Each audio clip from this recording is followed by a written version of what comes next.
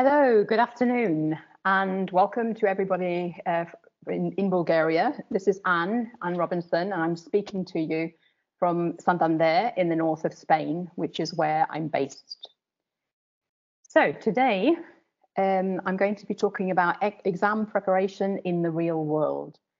But I was saying to you just before we started now that I'm hoping that the ideas I'm going to be sharing will be relevant to you, even if you're not preparing your students for an exam or very soon anyway, and be relevant for you for other levels as well as B2, which is what the level that I've chosen to focus on today. But I'm hoping that you'll find the ideas relevant and interesting for you and your situation.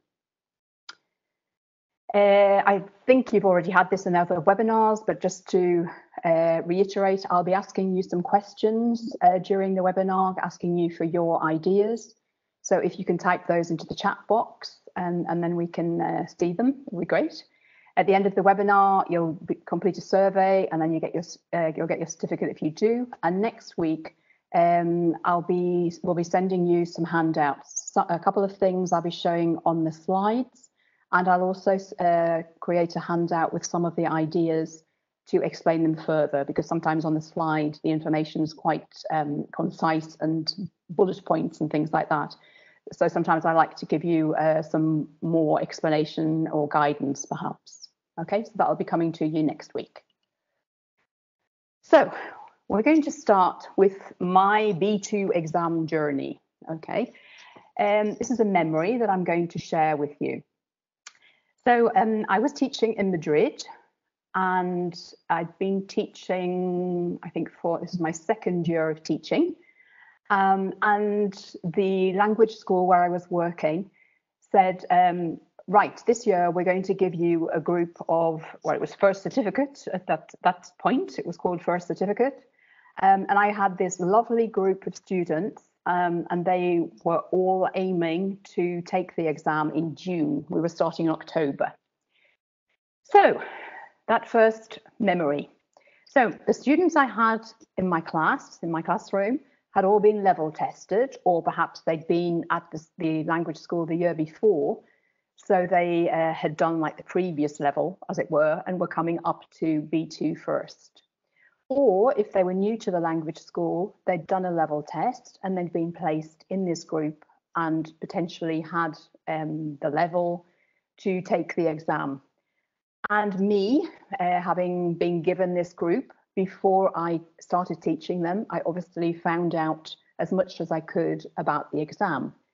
In those days, actually, there wasn't that much information available. There were books of practice tests, there were course books, but we didn't have the whole range of wonderful materials that we can find nowadays, either on the Cambridge University Press website or the Cambridge assessment website. There's so much more available. But in those days, yeah, I could have a look at an exam.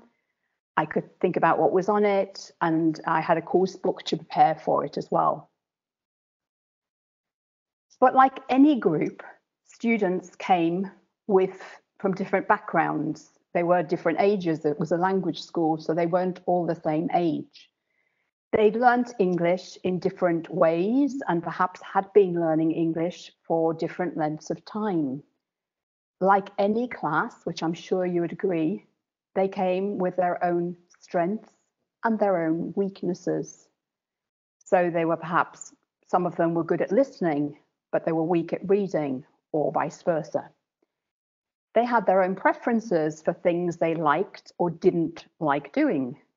And they also had their own reasons for taking this exam. Perhaps in some cases because their parents had said, you need to do it. Or in other cases, it was the students themselves who had decided to take the exam. Interestingly, very often when you get an exam group, sometimes you get students at the start of the school year say, oh, no, I don't want to do this exam.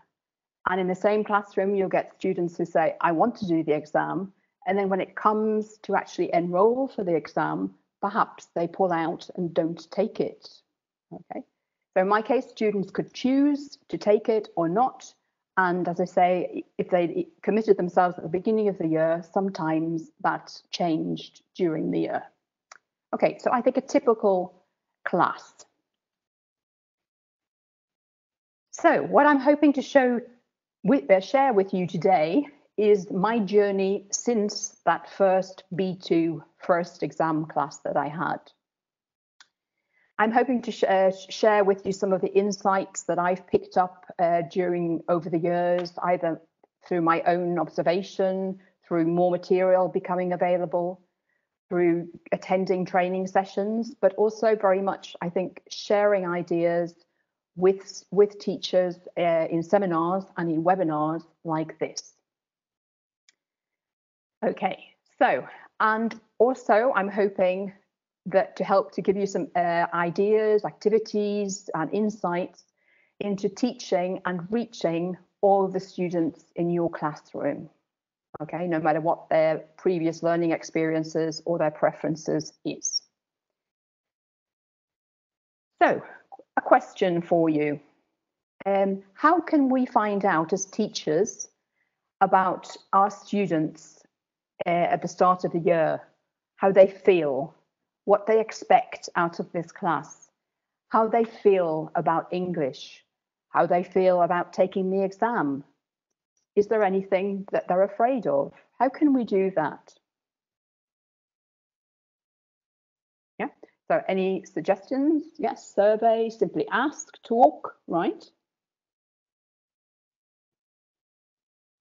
Test, okay, well, these students have been tested. Polls, yes, we could do a poll.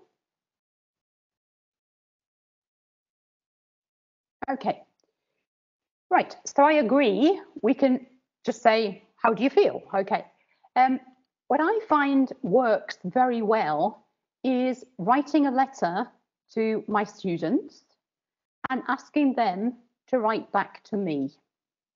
So this is something I often do at the beginning of a training course as well these days. So I write to the students and they write back to me. And the thing I like about this is I don't have to rely on my memory. So if I talk to them, and especially if it's a big group, I might not remember what everybody in the group has said. And also students might feel perhaps shy or reluctant to share their feelings, especially maybe their negative feelings.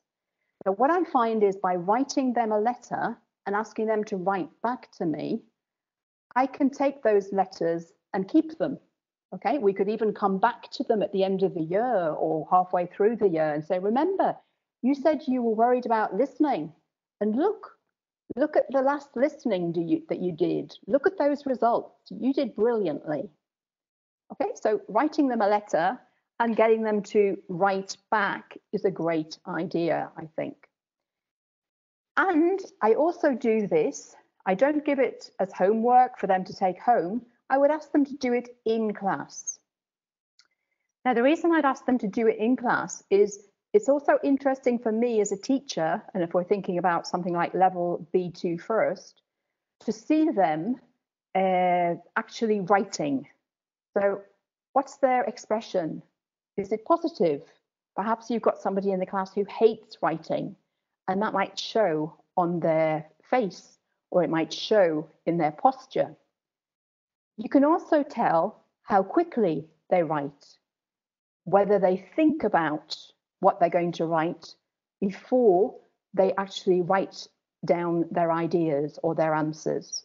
So you can see if you've got any planners in the classroom, or you've got those students who don't think and don't plan, but just leap into writing straight away. So it's all, I think, very useful information for you to get, the actual information that they write, but also seeing them in action and writing, I find is very good and very useful. Okay, so many of you, I think, have recently switched to online teaching. So perhaps this would also be a good moment to ask them how they feel about having online classes. So things that are very important to find out. How fast an internet connection do they have? Can they still attend if your class is 3 to 4 in the afternoon? Can all the students in the group actually connect at that time? Perhaps there aren't very many computers in their class, in their home, I should say, and perhaps they can't attend the class live. So maybe for some of those students, you might have to send them things to do and they can send them back. Another very important thing, has their computer got a camera? And something that quite a lot of teachers are commenting on is that I'm thinking of countries where perhaps they've been teaching online for quite a few weeks now.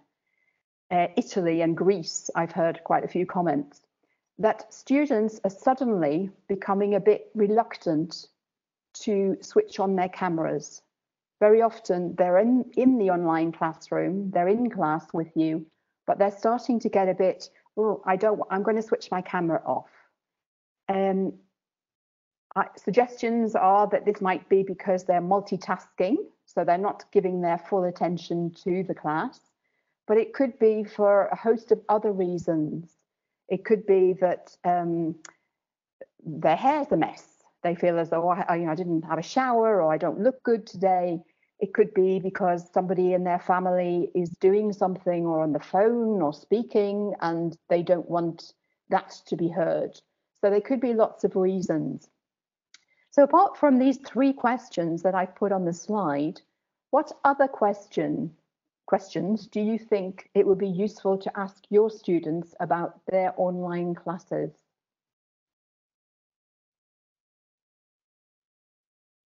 Can you type your suggestions into the chat box, please?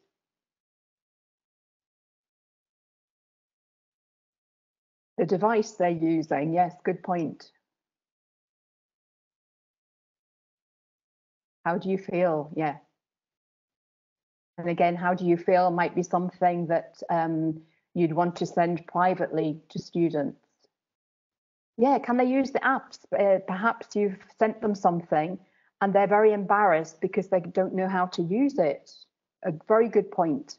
And I know in the UK, teachers are also commenting that perhaps their students are great with apps, but they're not very good at spreadsheets or Excel documents or Word documents. Yeah, and so they're saying that perhaps we've gone to the wow technology, but maybe our students also need the basics. So again, you know, how comfortable, how confident do you feel with the apps, but also with perhaps the documents PDFs? Yeah, can they open the PDFs? Have they got, you know, the things they need on their computer to do this? Okay, so we can use a letter at the start of the year. I would certainly recommend doing this now with your online classes and finding out about it. Again, you could do this even when you go back into the classroom. Perhaps, you know, you're coming up to enrollment for the exam. So again, you could send them a letter and just say, how are you feeling about the exam? How are you feeling about the reading? How are you feeling about the listening? And just finding out how they're feeling at different points in the year, I think is very important. But right now, you know, how is the online experience going? Okay. I'm not sure how big your screen is here, okay, but this is one of the things I mentioned that I'm going to send to you. So I created a couple of years ago a board game. This was obviously for the physical classroom, okay, but you could certainly use it digitally now if you're online. So it's got 6 squares across and 6 squares going down. And the idea is that you take a dice, yeah. You could have an online dice. There are online dice available. And you throw the dice 2 times. So if I were to throw a 5 and then a 3, I would have to describe my handwriting. My handwriting is pretty average in size. It's pretty neat, except when I'm perhaps tired or I need to write very quickly. I don't do as much handwriting now as I used to, like everybody. So sometimes my hand aches when I've been handwriting for a while. Okay, so these are questions with the relation to the exam. For example, if I throw in a 1 and a 1, why are you taking this exam? But they're also getting them to think about their real world. How fast can you type? If they're going to if they're going to do a computer-based exam, how fast can they type? Or if you're doing online lessons, that's another important thing. How fast can your students type? Because some students might finish very quickly or type in their answers because they can type very quickly, whereas others might be slower. So I'll send you this as a PDF document for you to use. And as I say, you could adapt it for non-exam classes too. Okay, so we sent you, or most of you, a text yesterday, a reading text, and it was taken from Open World B2 First. And we're going to take it as an example of how we can combine exam preparation and also preparation for the real world, or to see its relevance for the real world. So the text that I'm going to base this session on, or at least part of it, is taken from Unit 10 of Open World B2, and it's from the Reading and Use of English paper. It's a Part 5 reading, and the theme, if you have the text, is the thrill of extreme sports. Okay. And you can see I've given you the two parts of the map for that unit. So you can see we're working on all the different skills, so all the different parts of B2 First here. We've got a grammar focus, we've got two grammar focuses in fact, causatives, ed, and ing adjectives. And then we've also got some vocabulary work, and we've got a real world section which connects their learning with the real world, which appears at the end of every unit. So this is the text. Okay, so if you didn't get the text, okay, this is the text that we're going to be using. Okay. I just made my screen bigger so that I can see it better. Okay, so extreme sports, okay, and you can see it's quite a jazzy text. We've got the first paragraph in white font, and then we change to black font. Okay, so let's look at this text. Yeah, no, we'll go to the. So this text works on Reading and Use of English Part 5. And as you can see on this screen, it's a training exercise, okay? So it's not a full-blown exam exercise. Some people were saying, I think quite a lot of people said perhaps it would be quite easy for their students. I don't know whether I think it's a good B2 first text myself, okay? However, we have got guidance here, we've got training to be able to answer the different kinds of questions. So before they read the text, okay, they get two questions to look at. So they've got the first question, why does the writer mention Alan Eustace and his skydive? So this is the purpose or function question, and we've got 4 options like they would get in the exam, and we've got guidance, and I love this guidance. I think it's really useful. So they're getting them to, first of all, find Alan Eustace in the text, because that's where they're going to find the answer to this question. And then in the box, we've got the questions to guide them to find and choose the right option. And I think this is wonderful because these are the kind of questions that our students need to be asking themselves. Yeah, so for option B, to describe a typical fan of extreme sports, does the writer suggest that Alan Eustace is a fan of extreme sports? So they can go and check and know he does an extreme sport, but it doesn't say, and it must say in the text, that he's a fan of them. He probably is, but it doesn't say it in the text. Then we have question 2, and this is testing understanding of detail, which again will be, I'm sure, one of the question focuses for this part. And it tells them, another useful tip, underline the sentences in the second paragraph of the article. So again, we're guiding them to the right part of the article. And they're giving them a very useful tip, underline. So if they can't underline in the text the answer or the match to the option, then it's not the right answer. It's not the right option. So very useful tip and training. Then after they've done 1 and 2, they would do some other questions. Who does they refer to? So reference. And 4, we've got understanding again detail. And 5, we've got a typical question where they have to have read and understood really the whole text. And very often there's a change or there's a summary in the final paragraph, which they have to understand. Okay.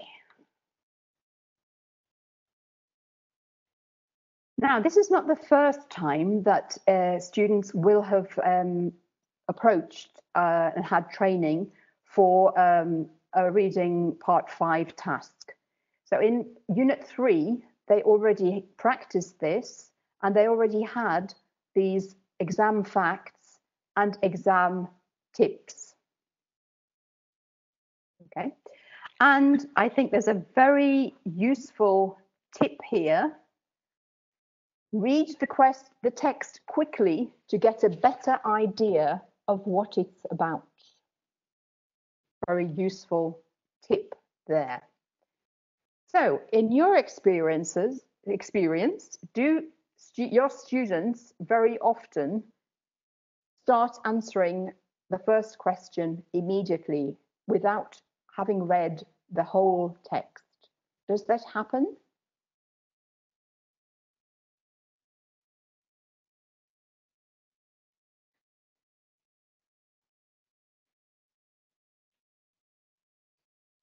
I like that. It does, but we work against it. Well, keep working against it. Okay. Because unfortunately, for some reason, I don't know whether it's their previous learning experience, or I suppose it's just we want to get things done.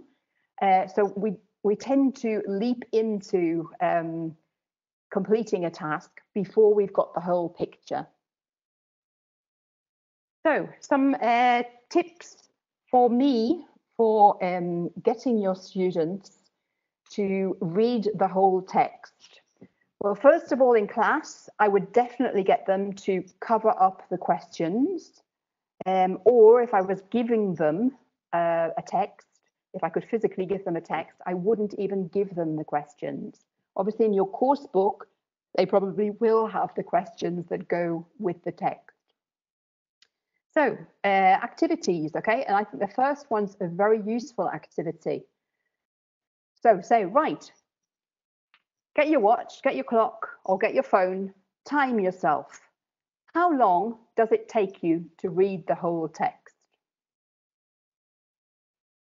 And with this text, which is a B2 first level text, you'd probably be talking, your quickest students might take a minute, 10 seconds, and other students might take about 2 minutes or longer even perhaps. The students who've read the text very quickly are not necessarily the ones that you think, wow, well done, because Perhaps they've read it very quickly, but they haven't really taken very much information into it in. But I think it's also very useful just to know how long does it take you to read a text. For me, that's also very valuable training. Because if in the whole exam, I know I'm going to be short of time because everybody is in paper 1 of B2 first. If I know that, well, 2 minutes is reading the text, then I know how long I've got to answer the questions. And do this with the different kinds of texts too, the different kinds that they'll get in the exam, because some of the texts will take them longer. This one, I think they should take perhaps longer because they have to understand more detail than perhaps the other texts. But do the same with the gapped text when they have to put sentences back into the text. Again, train them to read the whole text and time themselves. How long does it take me to read it? Another thing I like to do is say, read the text and then say, what tenses were in the text? Or perhaps you could do before they read the text. You're going to read a text, read the text and just read it and think and look at the verbs. And what tenses are they in? Because very often, for example, in a story, you might get a time shift and the tenses will change depending on the part of the story that we're at. Do you have any ideas and suggestions to share with us of getting students to read the whole text, apart from how long or tenses? How could we get them to read the whole text before they start answering?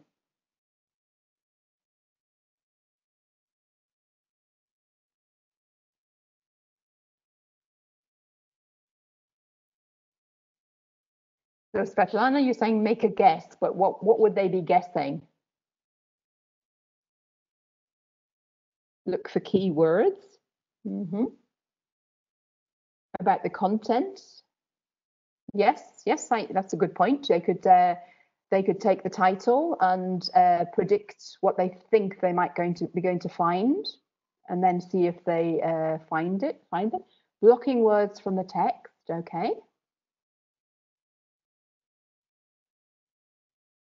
Ask them if something in the text, something that they think is there but is actually not. Good point. Yes, that's a good point actually. Yeah, you can get them to predict what they think they will and what they think they won't find in a text and get them to check. Good idea.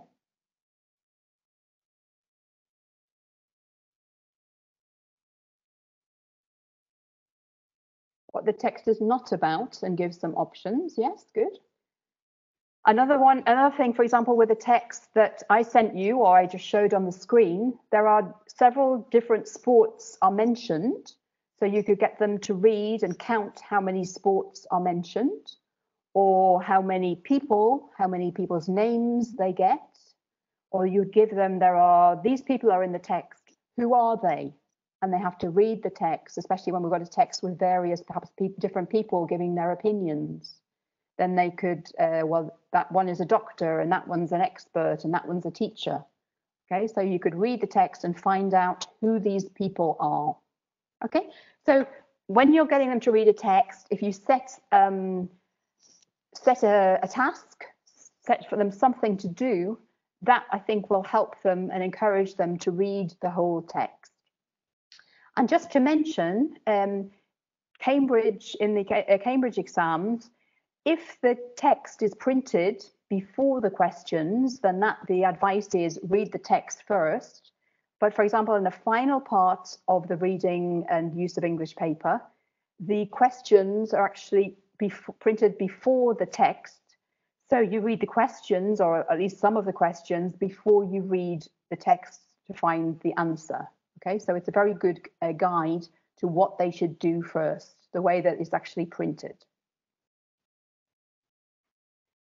Okay, so we had the training, we had the extremes sports text with the training. I mentioned we'd had some facts and some tips in a previous unit.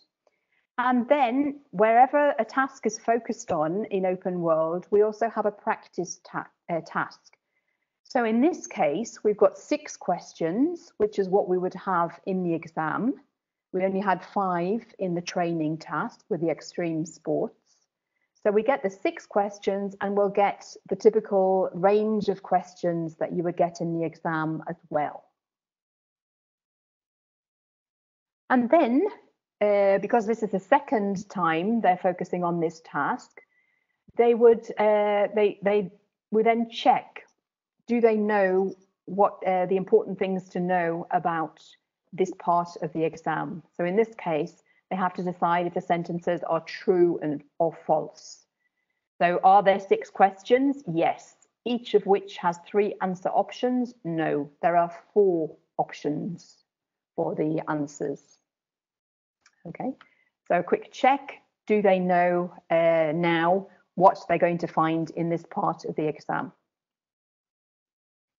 In the teacher's book, okay, you also get guidance. So we've got 6 4-option multiple choice, and we've got the range of possible question focuses that they could get in this part of the exam. So you can see they've got lots of help to prepare for this particular task and all the tasks that could appear on the B2 first exam. Okay, so my feeling is I'm not too worried about the exam preparation if I'm using this particular book, because it's got lots of things and lots of really useful things to prepare students for the exams. So what I'd like to move on now is, how does doing this task or reading these kind of texts, how does it relate to real life? So I'm going to be referring now to life competencies. I don't know whether any of the previous webinars have mentioned these, okay, but the life competencies that I'm going to focus on come from the Cambridge Framework of Life Competencies, which you can find on the World of Better Learning. And I just wanted to point out that, in my opinion, this reading part 5 will develop, can develop very useful skills or competencies. So, distinguishing between fact and opinion. Very often there are questions about the writer's opinion. And I think being able to understand what is a fact and what is somebody's opinion, but perhaps isn't a fact, is a really useful real life skill. So if you think of fake news, or if somebody pretends to be an expert and gives their opinion, it's very important to know that that is somebody's opinion, but it's not a fact, or that fake news is not true. So I think we can help to develop the skills to deal with those situations by using these kind of texts. Distinguishing between the main idea and then perhaps other things which have build up an argument. So if you think of an essay, very often we'll be talking about perhaps one main idea, but we can add other ideas to support our opinion. To understand the basic structure of an argument. So this, I think, is very important to read the whole text. So does it start and then keep in the same time frame? Does it move backwards and forwards? Is it consistent? I think all of these things are useful skills and to develop. And from learning to learn. So one of the possible question focuses could be, why does the writer use the word clue on line 29? And perhaps, well, clue is not a very good clue, actually. Let's think of high profile, for example, is something I'm going to look at. And perhaps your students might stop and say, oh, what does that word mean? But hopefully they can use the words around it in order to be able to understand new words or unfamiliar words. I think in our first language, it's something we're not conscious of doing. but we do it. We still keep learning words in our own language, but perhaps we never remember when we're a child, perhaps, and working out something that we were hearing, perhaps our parents discussing, and you were thinking about it. But nowadays, I think in our own language, we don't really think and analyze too much. So I think these are very useful life competencies. Okay, I'm going to share a few activities, and this I'll be sending you on a handout so that you've got them, okay? But for any reading text, okay? So any reading text doesn't have to be an exam reading text, any text. So inevitably, our students are going to find some texts or some parts of text more difficult than others. In an exam, they have no choice. They have to read the text that they're reading. But in real life, they might have to read something for their studies or for their work. And again, it might be difficult to understand. But I think talking about what you found difficult to understand and why can really help. Perhaps everybody in the class found a particular text or a particular part really difficult. Perhaps you as a teacher can say to them, yes, you're right. It was quite difficult, wasn't it, that text? Get them to think about how much they like it, but just instead of just saying, do you like this text? And they'll say yes or no. But perhaps if it was in a text, in a magazine, an online magazine or a web page, would they read it? Give it a score. And our students are very used to rating things nowadays, things that they've experienced or bought, and they give it stars. So why not apply that to reading texts? Perhaps they don't like it, but perhaps they might say, well, my dad would like to read this, or my cousin, or my neighbor, or my teacher. Okay, so understanding that you might not be motivated to read this text, but you can understand that somebody else might be, okay? And empathy, I think, is very important too. Talking about language, they can choose their favorite words or their sentence or their paragraph and say why they liked it, okay? And they can share their favorite words. Perhaps at this point, they might teach each other some new words. And what other titles could this text have? Okay, there's no photo with his actual text. There are photos just before it, but there's no photo for this particular text. So which photo could go with this text? Or perhaps they could have more than one photograph to go with the text. And that is really showing their understanding in the case of titles, it's the global understanding. And with the photos, especially if we ask them to find more than one photo, it could be understanding the different sports and the different people who are mentioned in this text. So I have a handout, yeah, that I'll be sending you with these ideas and more. In relation to the questions, we can do exactly the same. Which question was easier? And I'd always start with the easiest ones, actually, to encourage them to think about, well, that one was easy. Before I go on to the negative, that one was difficult and why it might have been difficult. Also, I think it's very important to tell your students, to reassure them that in the Cambridge exams, in each part, there will be questions that will be easier because perhaps there's one B1 question on the B2 first exam. And there's also going to be some questions that will become from C1 because we are testing below and above B2 level 2. So if your students do exceptionally well and get into the next level on the Cambridge scale, then they could be issued a certificate which says that they have demonstrated ability at C1 level. So there are some questions on the B2 first exam which are C1 level. So if they're more difficult, they perhaps could be the C1 questions.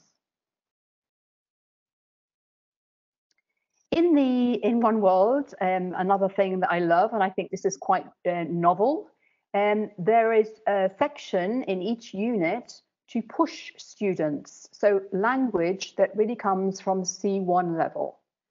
And in this case, we have cleft sentences to change the order or change the emphasis of a sentence that students can do.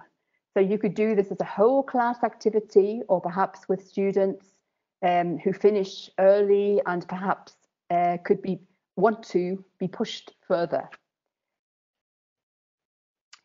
So if you haven't had the text, I've got it on the screen and I hope it's big enough. Can you see in this text, right at the start of that paragraph and on line 29, can you see there are two cleft sentences? Can you see them? So we've got, it was this question that prompted researchers Eric Breimer and Lindsay Oates. So this question is referring back to the previous paragraph, but it's also putting an emphasis on the fact that Eric Breimer and Lindsay Oates decided to conduct a research study because of that. So it emphasizes it by changing the order of the information.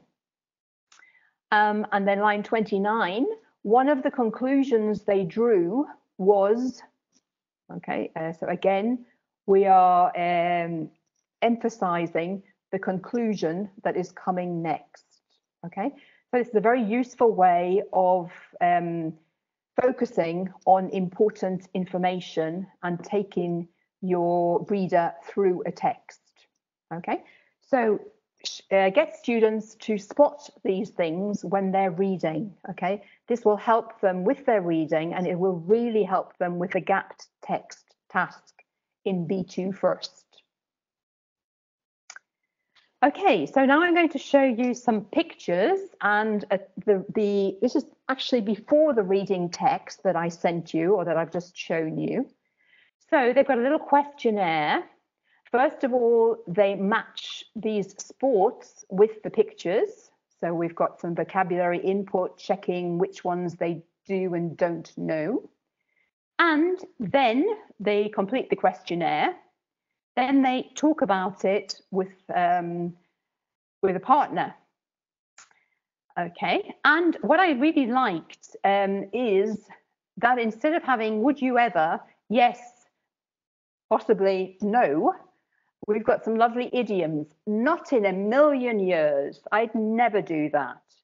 Where do I sign? Give me the form. I'm going to sign up right now. I love the language that they're using there to answer or choose their answers because it's real life language. Okay, so when I looked at that questionnaire myself, I thought, what's zorbing? So I've seen that activity that we can see in picture 1 there. I've seen it, but I didn't know the name for it. So I'm a trained, curious person. So what did I do? I went to find out more about it.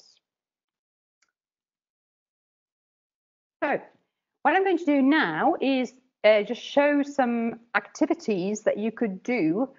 I've chosen the questionnaire and I've chosen the text on the extreme sports and to think about where we could go next. And again, I've gone back to the Cambridge framework of life competencies and looked at different areas. And the ones we're going to look at now are all appear in other units of One World B2 first. Okay, so we could analyze ideas and make decisions. So this is from another unit, Unit 12, and it's asking them to research a famous festival, create a poster, and then present it to their classmates, and then they decide as a class which festival they would prefer to go to. So could we adapt this for the extreme sports, do you think? Could we get them to go online and research and make a poster?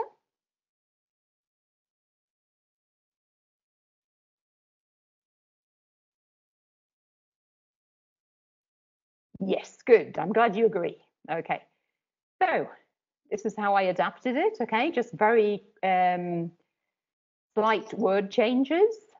And also, I've also given them a choice of how they can present their findings. So as well as creating a poster, they could create, especially if you're teaching online, a slideshow.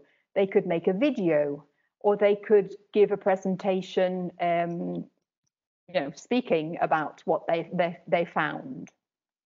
And then, as a class, they could decide which of the extreme sports they would like to go and try.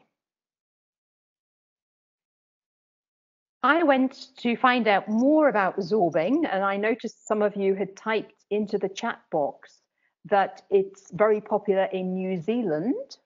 And yes, it started in New Zealand in the mid-1990s, I discovered.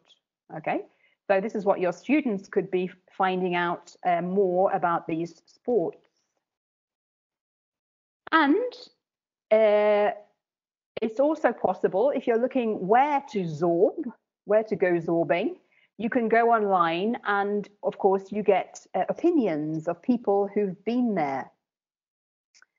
Okay, so again, your students could explore and maybe choose the best organization to go zorbing with. When I did my research, I also got this on my screen. So thinking of your students and perhaps different students in the same group, which areas do you think your students might like to explore?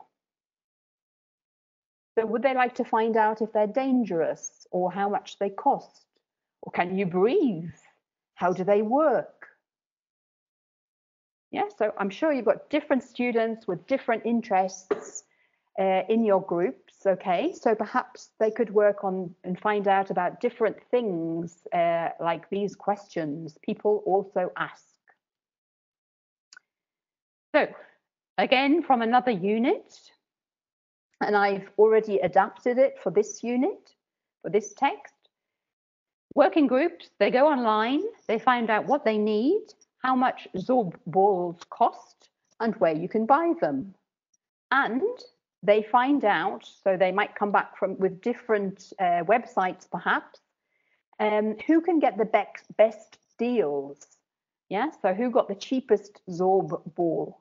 Or perhaps you got a cheap Zorb ball, but the reviews of those Zorb balls aren't very good, so perhaps it's better to spend a bit more money. Okay, I think a real life skill. Sorry. Understanding issues. Okay, so issues, if you're going to do this sport or if you're going to organize a trip, then it's very important to know about the risks. So what are the risks involved in zorbing or hang gliding or bungee jumping? What are the risks? What equipment? What safety precautions do you need to take? And I think the Alan that we read about in the text, he would have done a lot of research before he went off to break his record and do his extreme sport. Can you do extreme sports where you are?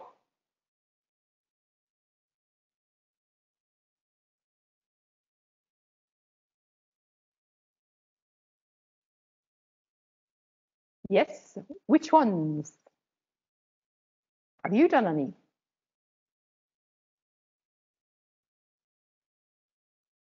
Bungee jumping? Okay. You wouldn't go for any, Madhuri. Okay, right. I typed this into a search engine and you're putting some extreme sports there in the chat box. Which do you think would come first in my search results? Okay, these are two of the results I got, and they were on my first results page. And I got cliff climbing, and then in the second one, I got quite a lot, including bungee jumping, and one that somebody mentioned before we started the webinar, actually, base jumping, which I have no idea what it is, and I will find out after the webinar. Thank you for raising that. Okay, so again, from another unit, go online and search for an extreme sport, and then invite each other to come along and try these extreme sports with you. Okay, so very much your students can research these things, especially the age groups that you were saying before the webinar started that you're teaching. Your teenagers and your early 20-year-olds can find content and then share it. And I think they'll be very motivated to do it. So I wanted to practice again high profile, which was in that text. So do you recognize these high profile skydivers? Or perhaps you can see their names in the link at the bottom of the screen.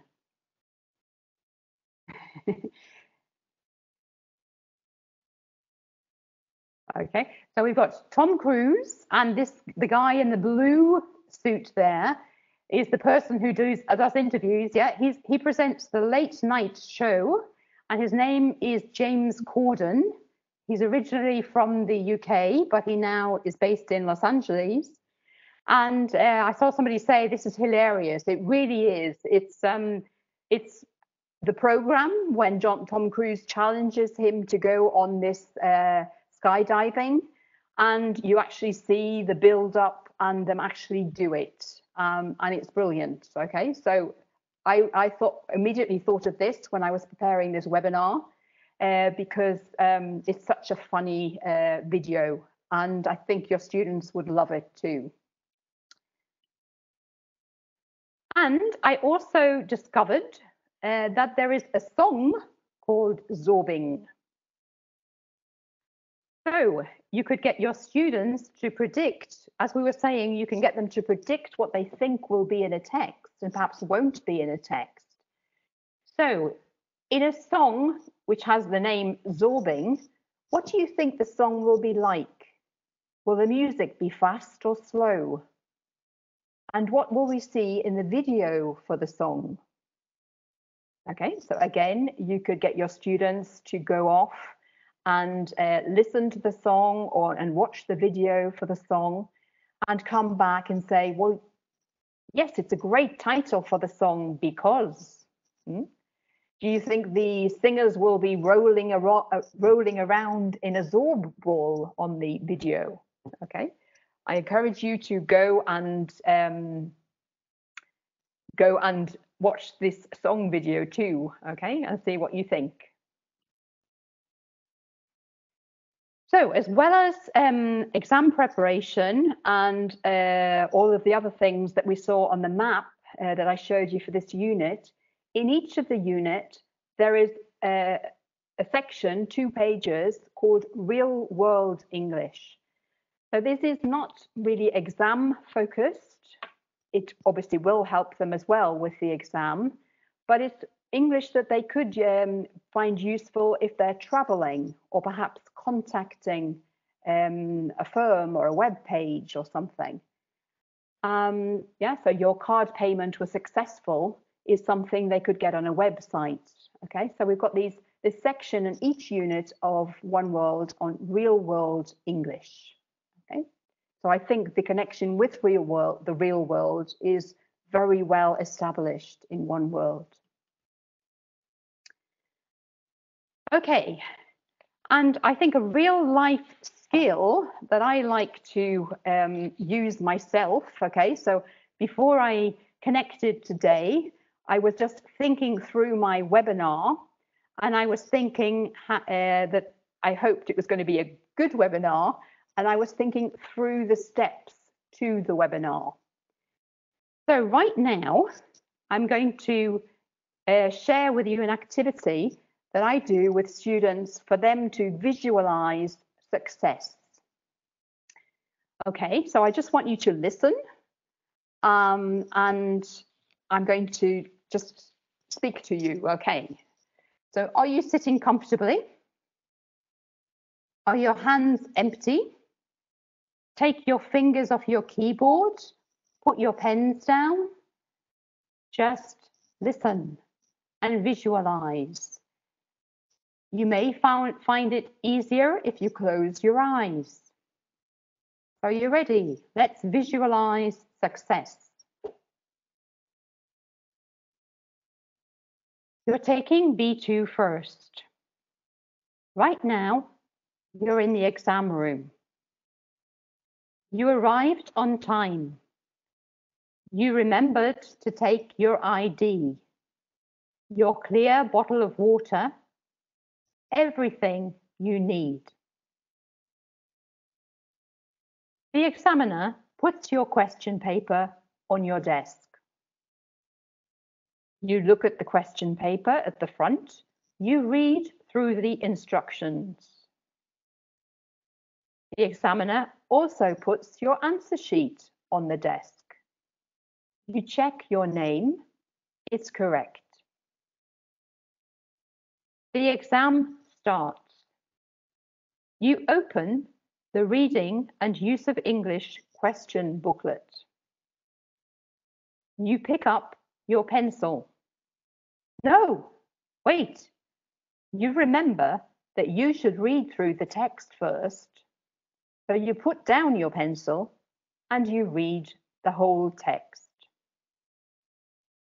You do this through the whole paper. You transfer your answers to the answer sheet at the end of every part. You finished the test. You checked your answers. You've answered all the questions, even that one question that you weren't 100% sure about. The examiner tells everyone to stop writing. You leave your paper on the desk. You stand up and you leave the room.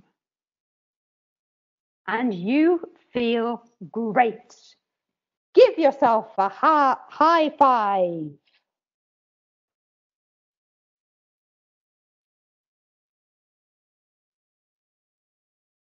How do you feel?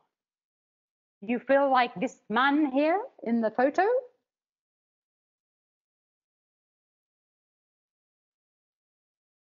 Okay, so get your students to visualize success. Take them through the steps, what will happen on exam day, and take them through it step by step so that they visualize it and they'll feel more positive and optimistic about their exam experience. This is a real life skill that sports people, athletes do all the time. And again, your students could find somebody that they really admire and find out how they prepare for big events. Okay, so do something like this with your students. And again, I can share this visualizing success activity with you in the handouts.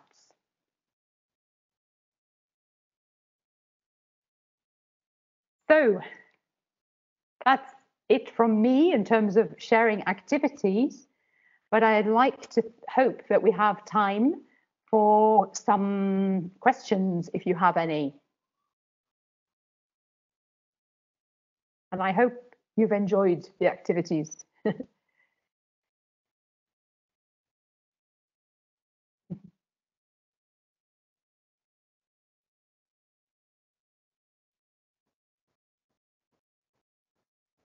We're getting lots of thanks. Any questions? I'll just show you because perhaps people might be leaving the room. That is my web page, and you can contact me via my web page if you'd like to contact me about anything. And it's also where I share activities like the ones we've been doing today. Okay? So please come by and visit me and keep in touch.